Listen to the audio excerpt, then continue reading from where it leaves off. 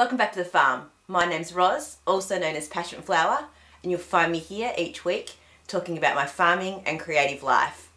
Before I jump in this week, I just wanted to share with you the poncho that I'm wearing. This is the cow neck poncho that I designed myself, and it is knit in my tendril lace weight yarn, and this is the lilac colourway.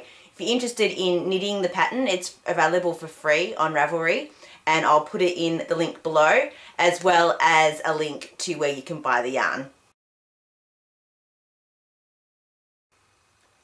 This week I took a tour of the edible forest, which is out at Dixon's Creek. I'll put a link in the description box below for anyone who's interested, and I do highly recommend that anyone who is wanting to learn anything about growing your own food and how to have that all come together in one space, that you should go and check it out. It was absolutely amazing. It provided so many ideas for me about how to create my own productive patch, and it doesn't matter what size that is. The guide was amazing. She took us through the garden, and as we went around she pulled off leaves and fruit and explained the benefits of things and how to grow them, gave us tastes of the different plants, and it was a real experience in showing what can be done to bring together a whole lot of different plants and how they all work together in one space, and how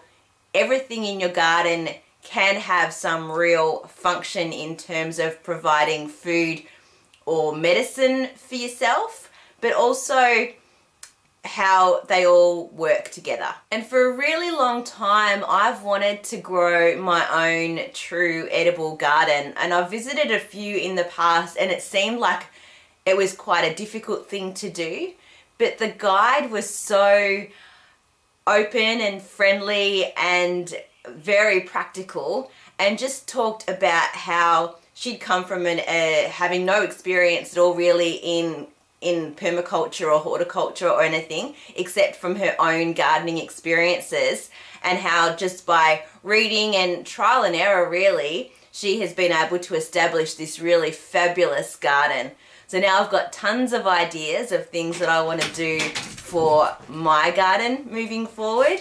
It would be awesome to have a productive edible garden that was beautiful, that was beautiful and that provided not only food for us year round, but also for bees and insects and birds.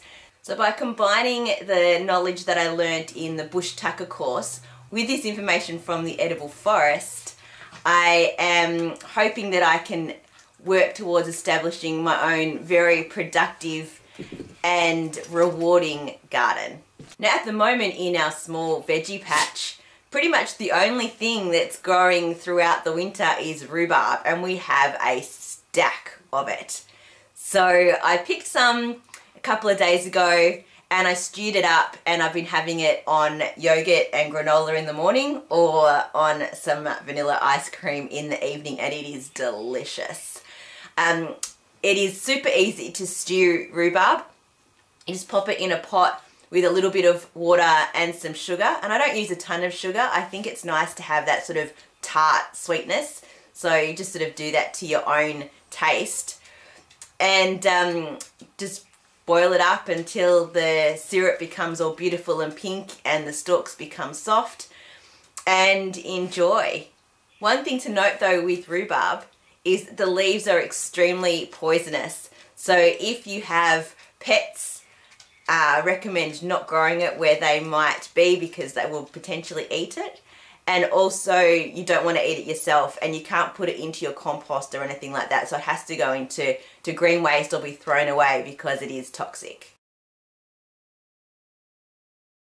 This week was the monthly sit and stitch at Unwind Craft Cafe, which is always so much fun and huge inspiration to me to be able to see what other people are making with yarn. Now after finishing 2 big projects last week, I kind of stopped for a minute and had a look at what I had currently on the needles, all of my backed up whips that I'd left sitting in my tub of things to finish.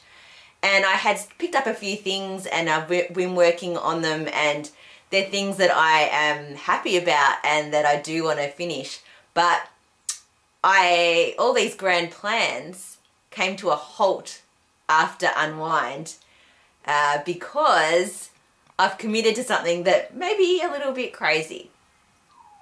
So Kate from Unwind, hello Kate, she has been talking about these socks on their Facebook Live every week for about the last 3 or 4 weeks.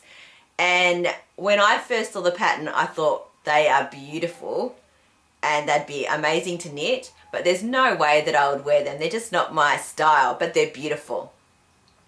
And ever since she showed them that first time, she's been begging someone to knit them for her. And at the sit and stitch night, we were having a chat and those socks came up and I said how beautiful they were, and all of a sudden I'm knitting them for her. So I have the yarn, I have the pattern, and all I need is her foot measurements and away I go. So let me show you what they are and what the yarn is. So here is the pattern. They are the Gallium knee socks and they are absolutely gorgeous. That is the back of the sock and the front is just plain knitting. And I have the wool that the pattern actually calls for. It is Juniper Moon Farm Harriet Fine and it's a baby alpaca and nylon blend. So I have 2 balls. I have the needles ready. I just need to wind it up and go. So I'm really hoping that I enjoy knitting these. It's a bit hard being accountable for some knitting. Normally I do things for myself, or if I do knit for someone else, they actually don't know that it's for them until I've finished. Well, that's it for another week. Thanks for spending some time with me. If you're enjoying these videos, please give me a thumbs up and subscribe to my channel, and I look forward to seeing you next week on the farm. Bye.